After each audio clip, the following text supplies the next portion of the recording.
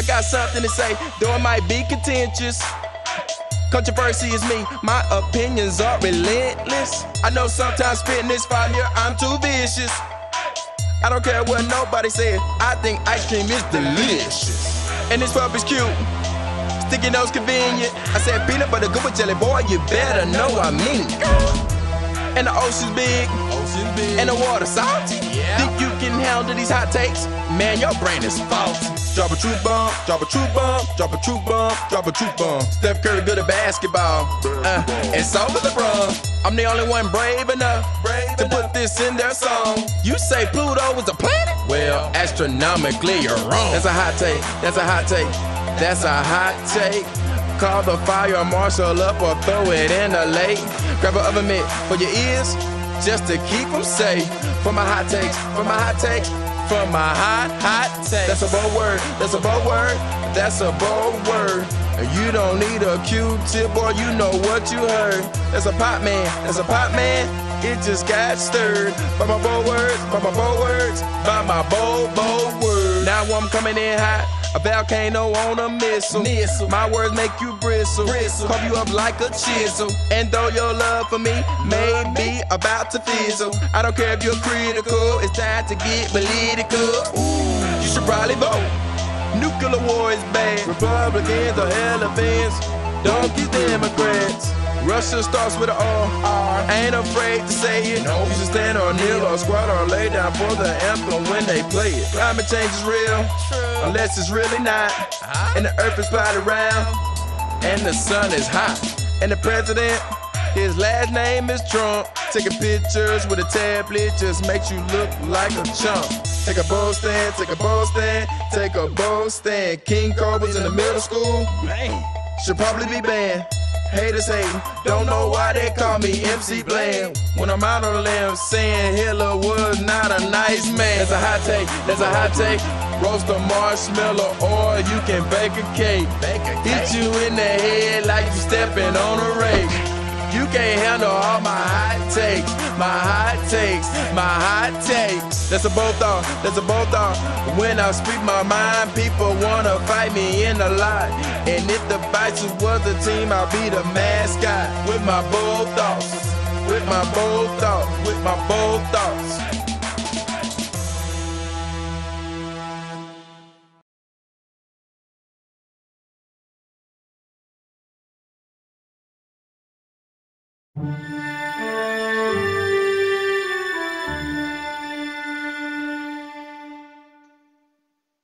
Welcome to Bible study, and tonight we're going to be starting a new series, and we're going to try to work on this series going through the rest of summer. We're going to be looking in the book of Nehemiah.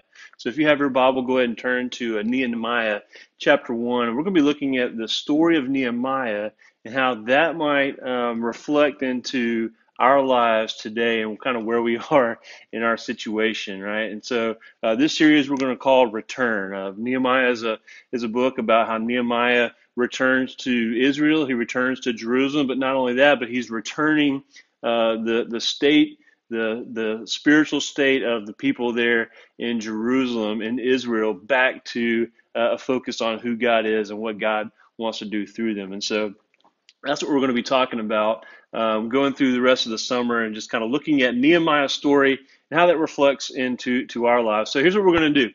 I want you, as we go through this series, to just really think about how you fit into Nehemiah's shoes.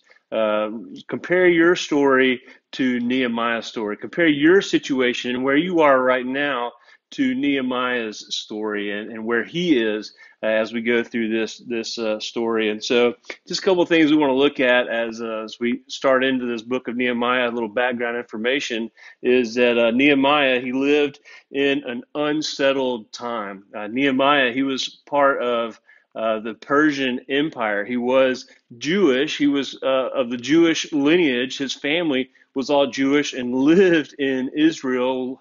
But during the time of the war, the Babylonians came and they took over, and they took all of the young men and the young women away from Israel and brought them into Babylon to become their servants, to become their slaves. They kind of made them come in and adopt all of their religion, all of their beliefs, all of their culture, right? And so if you read through the book of Daniel, you'll see a lot of that take place. Daniel was a part of that group that was taken away from Israel, brought into Babylon.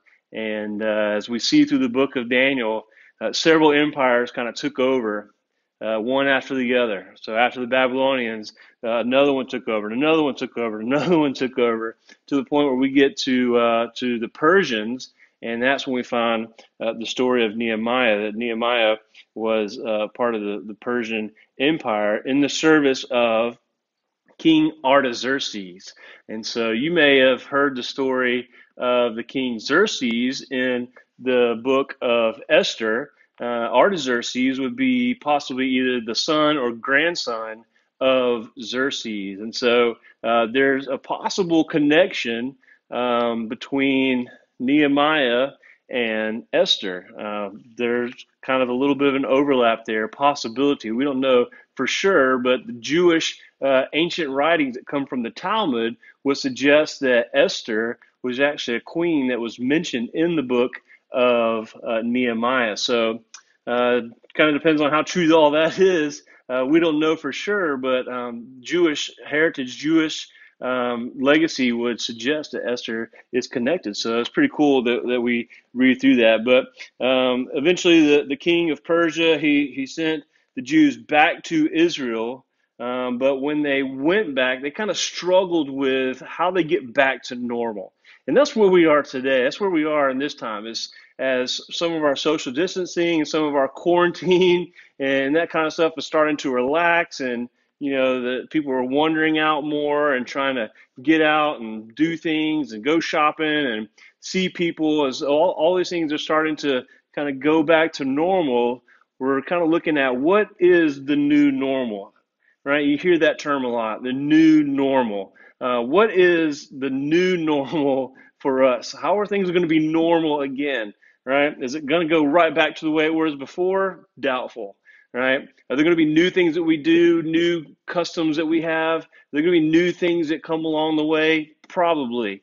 And so the Jewish people during this time, they struggled with that. They were returning back to Israel. There were some that still lived there that didn't go with the rest of them when they were all taken into exile. And so they're back in Israel trying to hold on to what once was. And then we have the others that are returning back with new culture and new ideas and new belief systems that are trying to intermingle back into Israel. And so there's just this conflict of what is normal, what is right, what is good. And so it was a struggle for them back then. It's going to be a struggle for us in these days, right? There's people that have just kind of gotten away from the habits that we had before, right? Or the things that we just took for granted before. And some of those things have been chipped away. And so now we're going back with new perspective, new habits, new ways of doing things. So no one back then really knew exactly what to do. And today, a lot of us really don't know exactly how things are going to work out or what we're going to do. So Nehemiah, he was Jewish, but he served as the cupbearer under the Persian king Artaxerxes, as we mentioned.